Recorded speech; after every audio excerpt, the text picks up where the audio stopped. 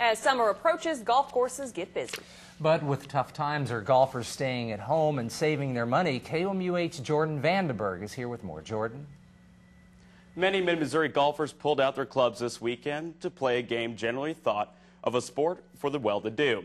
If paying greens fee is financial sacrifice for the individual, imagine the risk of owning your own golf course. Trees, rolling fairways, and greenside bunkers, golf is a much-needed escape.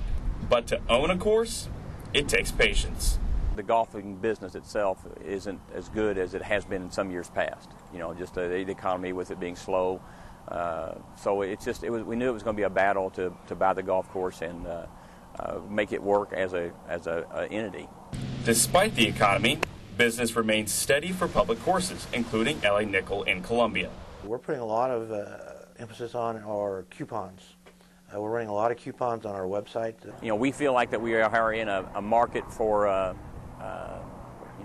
average American to play golf. I mean, our rounds here is not as expensive to be a member here as it would be to join a private club.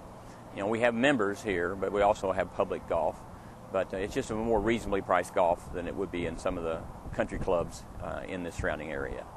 And as the economy is tough, I think it will be easier for us maybe to compete for those entertainment dollars. I talked to managers at 4 other public courses: Railwood, Eagle Knoll, A. Augustin, and Oak Hills. They all say business remains steady or good depending on the amount of advertising. Country club managers were less willing to talk. Jim, Angie, back to you. Okay, thanks a lot, Jordan.